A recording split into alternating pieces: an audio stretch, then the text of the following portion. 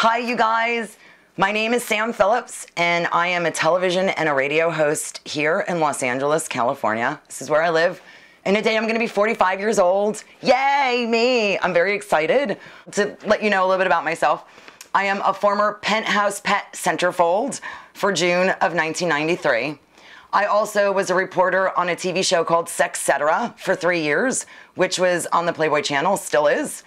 I hosted a nationally syndicated talk show called Men Are From Mars, Women Are From Venus, with Dr. Drew Pinsky and a bunch of other notables, which was super fun. Currently, I am an executive producer, and host of my own television series and podcast. It's called The Single Life with Sam Phillips, because that's me.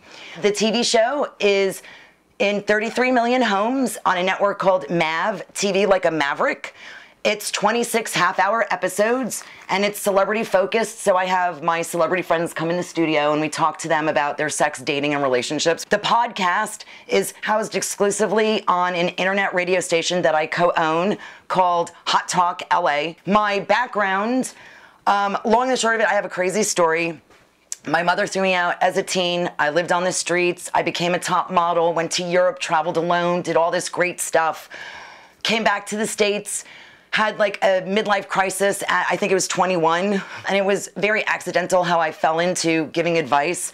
When I was younger and I would do TV shows or movies or, you know, modeling, and I have an acting background, whatever, they would always pick one girl to do all of the promotion or publicity for the project.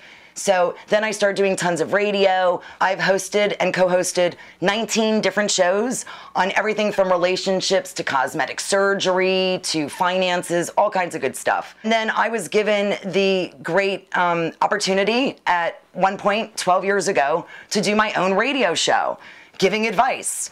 And I figured, well, what's my qualifications? I've only gone to 9th grade. Well, okay, so I have banged hundreds and hundreds and hundreds of guys in my day. And if I can tell you one thing, I can tell you what not to do.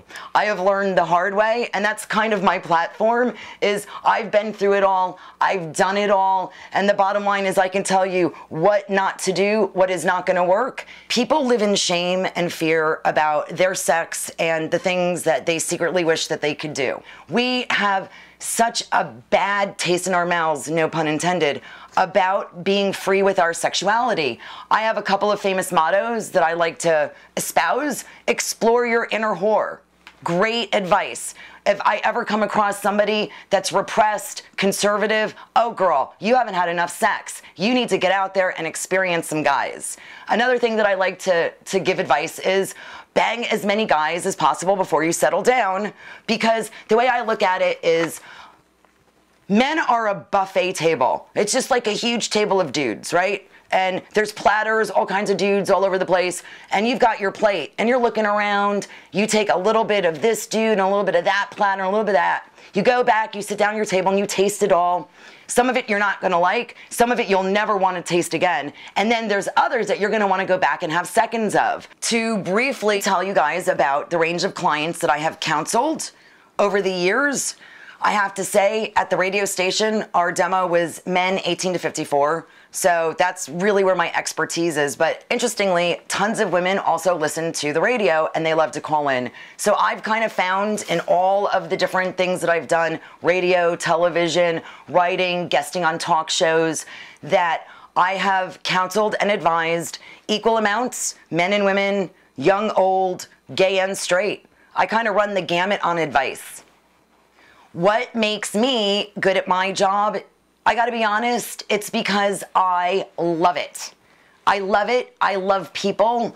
I love learning about them. I love helping them. I love being able to erase the pain in their lives, to be able to give them comfort, to be able to give them solutions, to be able to make a difference. A husband has just admitted his longtime foot fetish to his wife. They'd always had a good sex life up until this point. He's admitted the fetish, hoping that she'll be into the idea, but she feels this is a little out of her comfort zone, understandable. If I were on the radio, first thing I would say is, girl, what's your issue with your feet? Embrace your foot. You need to talk to people and find out their situation, which is one of the things I'm really good at, is digging between the layers of what's said and what's really going on, because sometimes we don't communicate very well what we really mean. In a fun-spirited way, I would say, lady, what's wrong with the foot fetish? You're gonna get a whole closet full of shoes out of the deal and a bunch of pedicures. That's not so bad. It's the single life.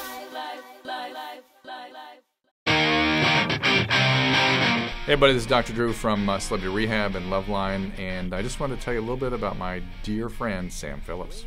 Sam and I met in a program called Men Are From Mars, Women Are From Venus. Sam is somebody that's been in my life ever since. I will never forget her, I swear to God, as long as I live. This is a woman that, well, let's just say she's had a lot of experience. I'm just saying. She is profoundly and abjectly honest. I'm almost disarmingly honest. She will come clean about anything about herself, and that is a great way to get other people to open up about their issues. She has a capacity for a tender empathy that you just really don't see in talk shows today. I mean, she really goes to an emotional place with her subject matter and stays there with them. And she understands the human experience, and she's not somebody hammering at people trying to out them. She's there sort of sharing as one human to another who's sort of been through some stuff herself and understands it, has been giving advice for a long period of time, has heard everything, has seen everything, and understands these things. Some of them very complex. You get somebody like Sam who has it really sort of on the level of the viewers and makes it easily digestible, but it's not superficial, and it's not certainly it's not the sort of you got to change mentality that we have so much in media today. It's more about opening up and sharing common experiences and getting to the, well, frankly, the humor that's underneath poignant human experiences. That oftentimes nothing's funnier than what people do. So why do I love Sam Phillips? I mean, all you have to do is watch this for a few minutes, but it's honesty, empathy, experience, and an energy that really is second to none. After all these years, I thought she might have toned it down a bit, but I mean, I'm just saying, no, not at all. In spite of the fact that she is a pro, she makes it look easy, she makes it look comfortable, and she makes it look like anybody could do it. But trust me, no one can, except her.